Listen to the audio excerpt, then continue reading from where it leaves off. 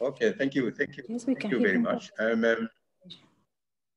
As I've said, now I'm going to present something on WASH and with integration to OCV or cholera vaccine in Zanzibar. And next, please. Next slide, please. This is the outline of my presentation, and I will start with them directly with the background. I think some of us might know about the Zanzibar is a semi-autonomous region of Tanzania. It's not a completely part of, is a part of Tanzania, but we have our own administration, political administration, and we are sharing some of issues with our colleague in mainland. But it has got two main islands, Unguja and Pemba, and small islets in different areas. We are in population, we are about 1.8 million people, and frequently we've been affected by cholera, as I've said earlier,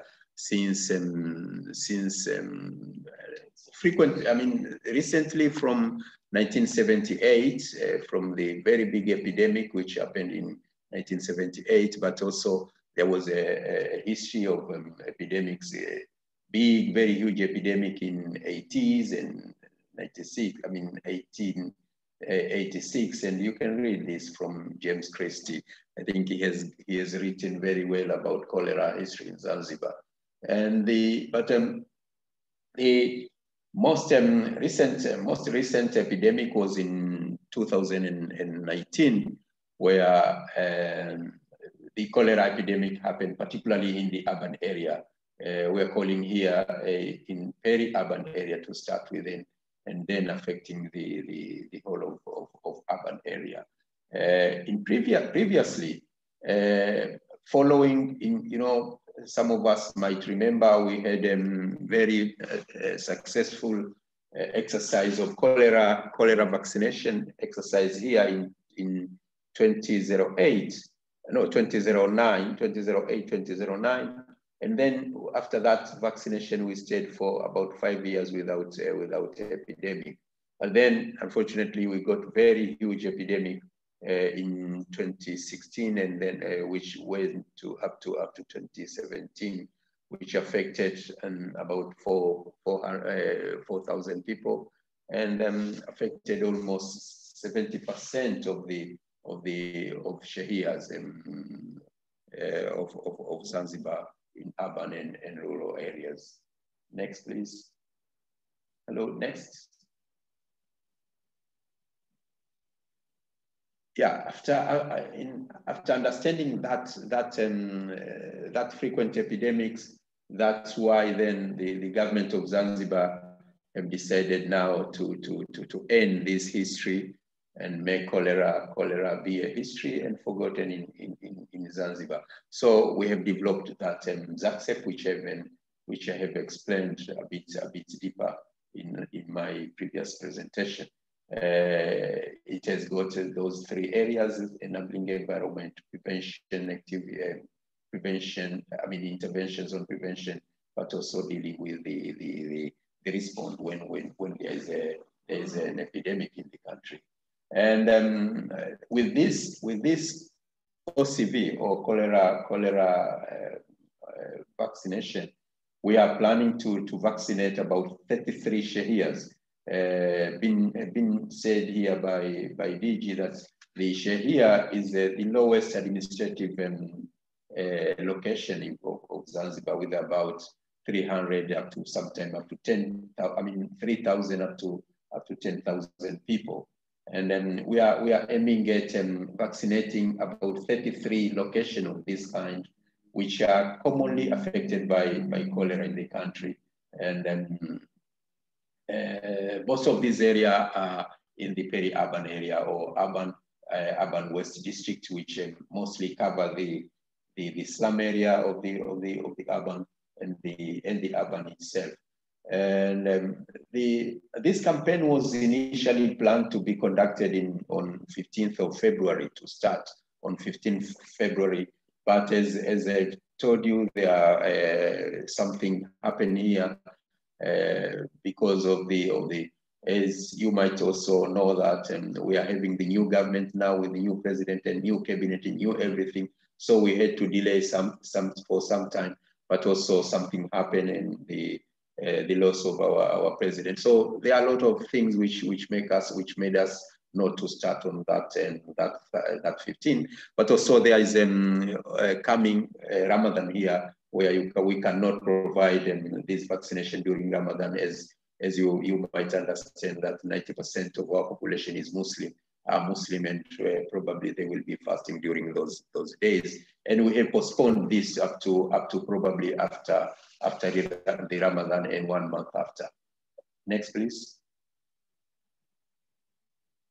Yeah, so this is I've mentioned a lot of on this. This is the organization of the ZACSEP itself on those 3 areas, and you will see cholera vaccine have been mentioned here as one of the key intervention on preventing cholera in Zanzibar. But we are always insisting that this intervention is should be done in conjunction with the strengthening the wash and water availability in the country, to give us some breather time where we can strengthen our wash interventions, wash infrastructure, availability of water, and sanitation issue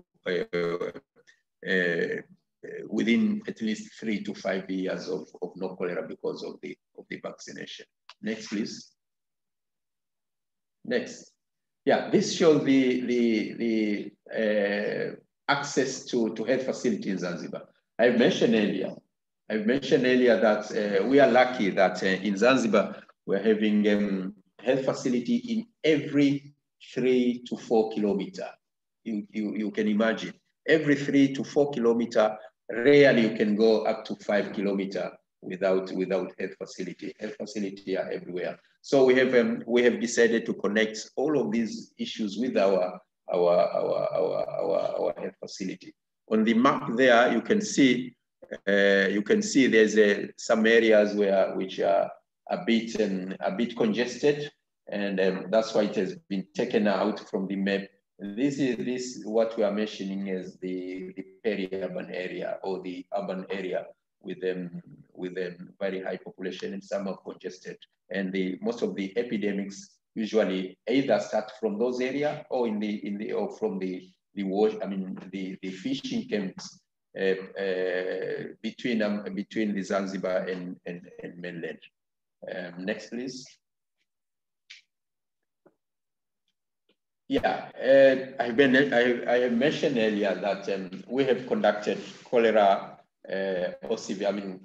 cholera vaccination exercise here in 2009, 2010, where we targeted 50,000 people to be vaccinated, and we managed to vaccinate at least 52%. By then we used the Ducro. As you know, there is some challenge on Ducro with a lot of buffer you have to take, and anyway, this time we'll be using the Uvicol, and which somehow we are thinking is better compared to Ducro. And as I mentioned, during the OCV, wash interventions will be always integrated. During the campaign, during the health promotion activities, always wash should be highly integrated, particularly in the community and the school.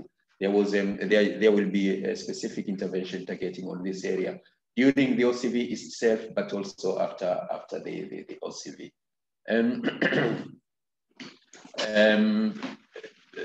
There are some thinking that after vaccination of in 2010, there was no epidemic for 5 years, but definitely this has been highly contributed to by the vaccination itself. Also. So yeah, I have mentioned that after OCV exercise in 2009 and 10, we didn't have cholera for almost 5 years. But definitely, what we believe that this has been contributed by not only the vaccination itself, but also the wash improvement and water improvement in water availability in the country, and that's why we are saying always that the cholera vaccination should be integrated within the improvement in wash interventions and infrastructure. And and you can see this once after that 5 years, we got a huge epidemic with about 4,000 people affected and 68 among them died. So this shows the importance of not relying on vaccination, but also the vaccination should be connected with improving in water availability and sanitation infrastructure. Next, Matteo. And after understanding that, our plan in this vaccination exercise is that during the campaign and even after the campaign, the OCV will be connected or integrated with with wash-related intervention. Particularly, we are targeting schools now. We are targeting the community, whether in school and the community, general community as well. There have been several education programs have been planned with our colleague from the health promotion department of the Ministry of Education and Media. We've been working very closely and together with this tripartite area. The health promotion, the Ministry of Health, Ministry of Education, together with the media and going to the community together. And several media are used here, TV and social media have been very, very well used, and the access is very good in Zanzibar. In the school, together with the community, we are planning to provide a source. During the campaign on OCV, we'll be also talking on the importance of people preventing themselves from diarrhea diseases, and we'll be providing some soap bars to facilitate and washing, but also to motivate people from washing their hand. But also we'll be talking and facilitating the construction and use of the latrine. We have learned a lot from Kojani Island. There is a lot of several pilot projects in Kojani where we constructed some of the toilet there, and there's a good usage of those latrine, and the campaign was working very, very, very well. And I remember when we went there several times, people were asking, okay, guys, you are giving this construction, you are giving this latrine, but also if you can give us some vaccination, at least to get a breather for 2 to 3 years without having cholera. I remember Kojani is among the notorious area for cholera in Pemba, the most notorious area in Pemba. Next slide, Dr. please. Fadhil, I'm afraid we are getting closer to the end of the time allocated to this webinar. Yes. Could you just speed things up? Yeah, I think you can read the challenges, but one I wanted to mention is about the confusion now. Confusion between OCV and the COVID vaccination. People might have some confusion, and we're working on this. And people are still started to ask about what the type of that vaccination. Are you sure that is not vaccination for COVID? Anyway, this needs education and sensitization alone. Okay, next, please. Maybe we should go to the questions.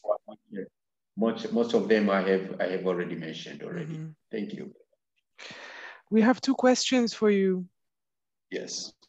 The first one would be, what is the access or coverage, WASH coverage in healthcare facilities in Zanzibar? It's from Mashat Malo. Yeah, in healthcare facility, most of our health